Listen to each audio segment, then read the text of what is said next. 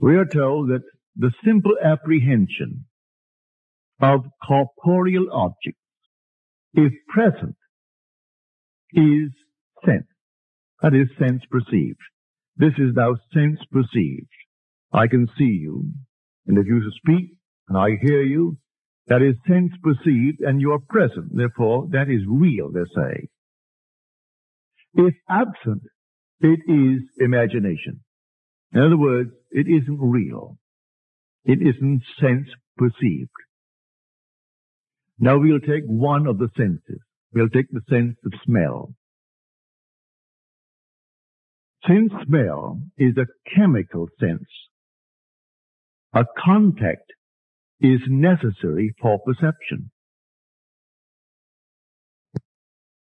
You have to actually have a chemical contact to smell in this world. Now I ask you to join with me. Maybe you do not like flowers as I do. Can you smell a rose? And it's not present. There aren't any roses here or in your presence. But can you now imagine a rose and smell it? I can. It's so distinct. Well, if the rose is not here when I smell it, why is its fragrance in the air? When it depends upon a chemical contact. You cannot smell anything in this world without a chemical contact. I go into the kitchen, I smell gas, and it's not lit, but I notice I smell gas. It's a chemical contact. Then I notice that the wind, leaving the window open, blew out the little pilot light.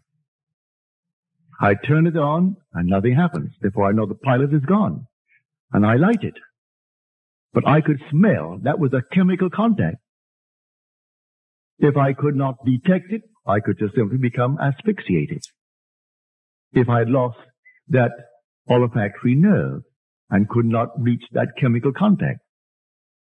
But now here, there's no rose, and I can actually smell a rose. Now, you say, well, what does that mean? It means so much to me. You can smell money. Money has an odor unlike anything in this world. Entirely different. You can actually take it and smell it. A money bag is more fragrant to the miser than all the flowers of the world. It's a pleasant odor to him. Not to me. I need money. I have to have money to pay all the normal expenses in this world. But it's not to me a fragrant odor. But I use this principle towards getting money, towards meeting all the obligations of life. For I am obligated as you are. So I go down to the potter's house. Well, I can sit in a chair. I can stand at a bar. I can do it wherever I am right there in the potter's house, for I have found the potter. The potter is my imagination. And the potter is the Father, the Lord God Almighty. And I found him. So I don't have to go any place outside of where I stand to be in the potter's house. And now I will see what he's doing. So I see what I'm doing. What am I imagining? For that's what he's working on. So I went down to the potter's house and I simply saw what he was doing. What am I imagining? Is it a good image that I am forming of myself and my friends and things that I love in this world? Or am I critical? Am I simply making a mess of the talent? I find quite often I am not using it wisely. I tell you that the worship of God is to use His gifts. That's the only way you really worship God. He gave you a talent. Well, the talent is Himself. It comes through, naturally, the five senses. I may be denied 4 of them. As many are born minus 1, 2, 3, or maybe poor. Most would have the sense of touch, but some are born blind, or they go blind. Some go deaf. Some lost the sense of sound, speech. All these things, but nevertheless, I can use in my imagination all these talents. Physically, they may be denied me, but I still have an open door from within, and I can use it from within. I need not actually have them all open on the outside if I'm born restricted. I can still call upon them from within, as I do now, to smell the rose. A friend of mine, she's gone from this world now. In New York City many, many years ago, I told a story similar to this tonight. And sitting in my audience, she said, well, now, I'm going to test this. And in the silence, she embraced a huge bouquet of roses. She lived in the Towers, the Waldorf Astoria.